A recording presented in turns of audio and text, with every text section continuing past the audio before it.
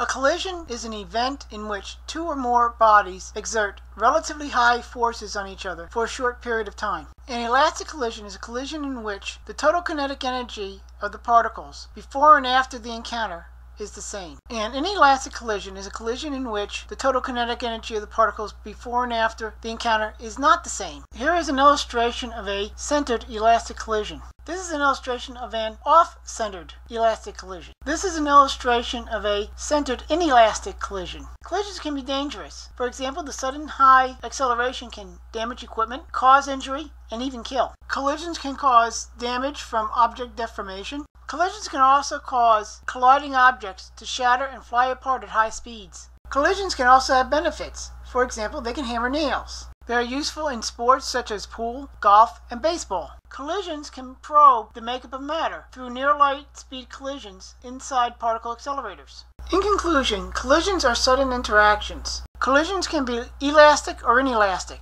Collisions can be dangerous and destructive, but collisions can also be useful.